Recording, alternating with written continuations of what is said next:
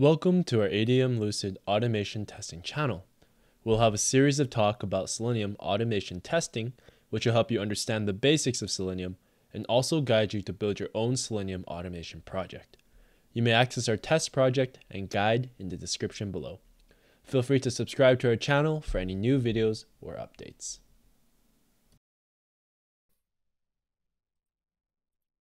In today's video, we'll talk about how to use Lighthouse to check authenticated pages that are often hidden behind login pages. So what we mean is sometimes in the browser, when you want to access a certain page, you must first log in and then you can access that page. So we are going to provide two methods. The first one is we will implement a Selenium login test with defined web browser port, and we will give a command using the same port so that we can access those authenticated pages. So for example, what we'll first do is we will do a Chrome options instance, and then we're going to add an argument stating this port. And later, when we're using Lighthouse, we're going to use the same port, and that's very, very important. Now, the second option we provide is you can use Lighthouse URL, and then we can use a .cookies.json. And we can use Selenium login and then use the command driver.manage.getCookies. And we can write our cookies to cookie.json. Next, I will show you some code implementing those two different methods. So for the first method, I want to direct you to this base class that we have defined here. And we're working in the base class so that all of the different Chrome instances, they have the same port. So I want to direct you to this line of code here. So we start an instance for Chrome options, and then next we add the argument stating that the port is 9999. And note that this is in the base class.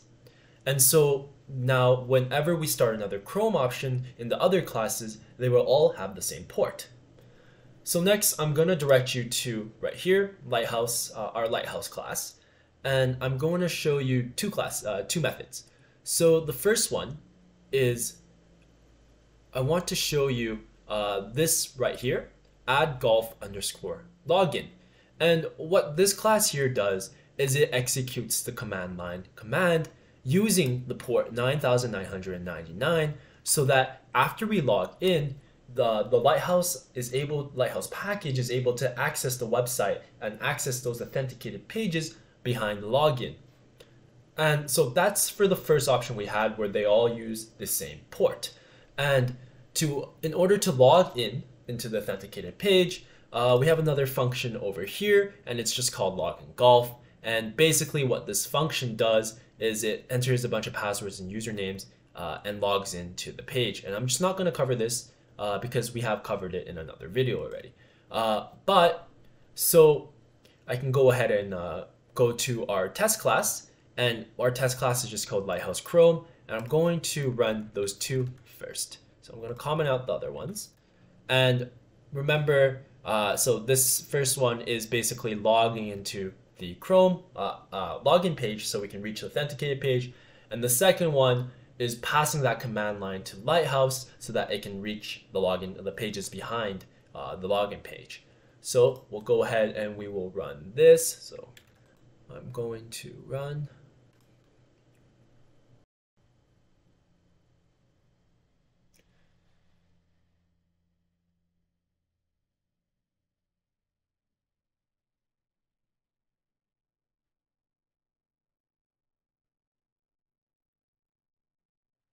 And we see that afterwards, it's able to log in into our ADM Lucid website, and it's able to grab a bunch of different metrics, so performance, accessibility, best practices, SEO, to look at what these metrics exactly mean. Just visit the Lighthouse documentation, and they give a very thorough guide about it. So I can go ahead and close this. And so in our Lighthouse class, we also defined some other functions. So the first one is this function, my newsletter login, and this one essentially does the same thing. you define the port as 9999, but instead you're visiting this URL right here, calgaryherald.com-myaccount-newsletters, whereas in this other one, Herald contact underscore login, this one you're visiting the same website, but it's the contact page instead. And so what I'm going to do is I'm going to go back to our test class. I'm going to comment out these two that we just tested. And I'm going to uncomment these three right here. And so the first line that I uncommented right here, that line is basically to log into the Calgary Herald website and get to the page behind it. And then these two functions down here is to test the newsletter page and the contact page respectively. And so I'm going to run that and just show you guys exactly what I mean.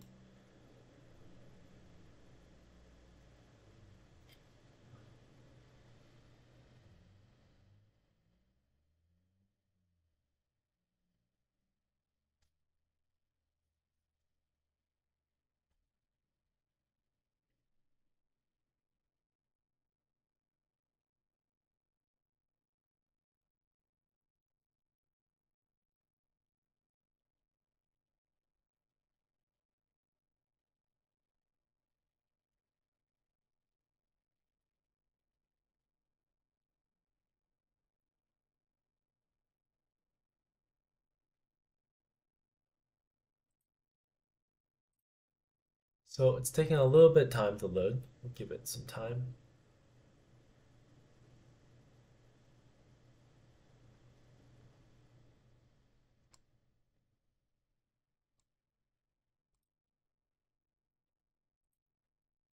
And we'll give it a little bit more time.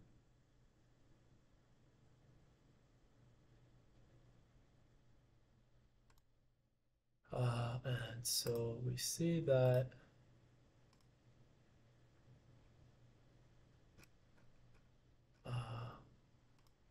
we might have ran into an issue there. So I'm actually going to close all these URLs right here, and I'm going to try it again. So I'm going to run lighthouse underscore Chrome.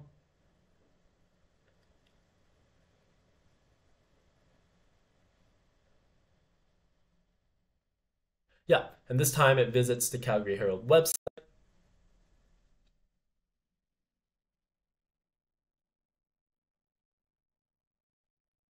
It logs into the website. And then it tests the two different pages that we mentioned earlier. So the first one is the newsletter page right here.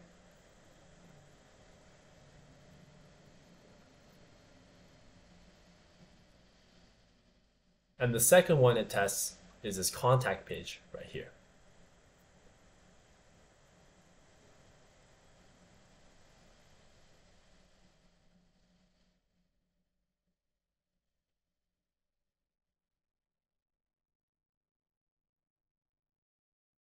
And once we finish testing those two pages, it will give its Lighthouse report on the two pages respectively. So this one's for the contact page as shown in the screenshot right here, and this one is for the Manage My Newsletter page.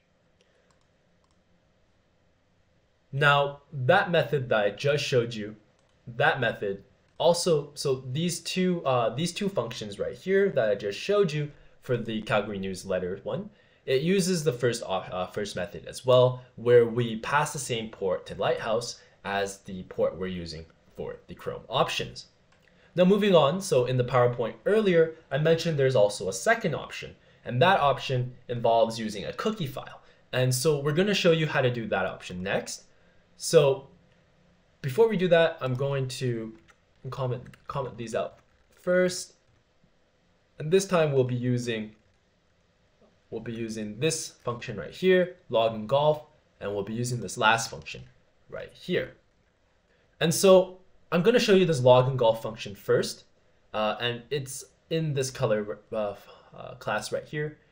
And we see basically it logs in to the website that we're looking for using the login password and the username properties. But what's unique about it is down here. Under here, it sets a cookie instance, and it uses this command getDriver.manage.getCookies. And after that, what it does is it basically formats the cookie into a file format for that we can read using Lighthouse. And so these lines under here is a bunch of lines to format the cookies into a cookies file, .json file. Now, after we do that, we can go back and send. We can use the second function right here.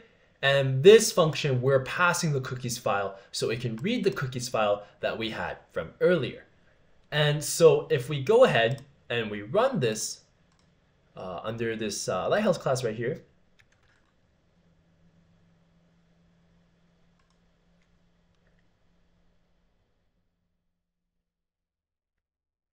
we'll see that it logs into this ADM website that we're really interested to test.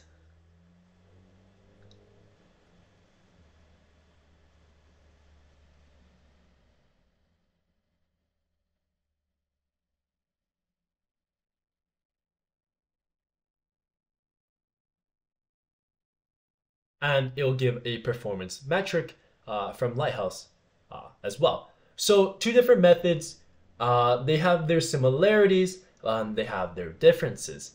So I want to point out one thing though, in both methods. So in the first method, we used this function as well. And in the second method, we also used this function. And this function is basically just this login function that we use to log into the page. But what separates the two methods is in the first method, we're using the same port so Lighthouse can read that port. And so we can access the authenticated pages behind it.